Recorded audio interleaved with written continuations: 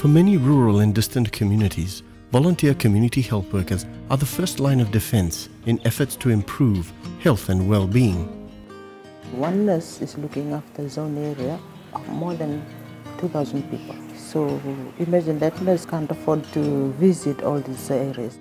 We encourage that they visit once in a quarter, but most of the time they visit more than 6 months. And that's why we train the health workers to be our hands, because they work closely in the community. They are also a vital link in the government's efforts to reduce maternal and child mortality in the country.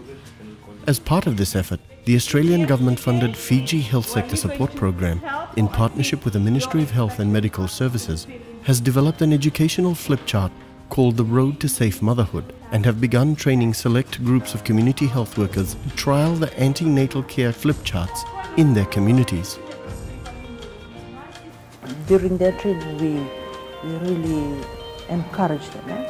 We really encourage them to try and speak up in the community, because they have to engage the community, to involve the community with every program, the health promotion program that we teach them. Based on behavioral research conducted by the ministry to determine pregnant women's knowledge and practices relating to antenatal care, the flipcharts will help the community health workers to introduce concepts such as safe motherhood and family planning to pregnant women and their partners, to encourage them to use antenatal services, to identify and assist pregnant mothers to ensure a safer pregnancy, to plan ahead for timely antenatal visits with their zone nurses, and to develop a birth preparedness plan that includes support, money, transportation, and accommodation for the delivery of their child.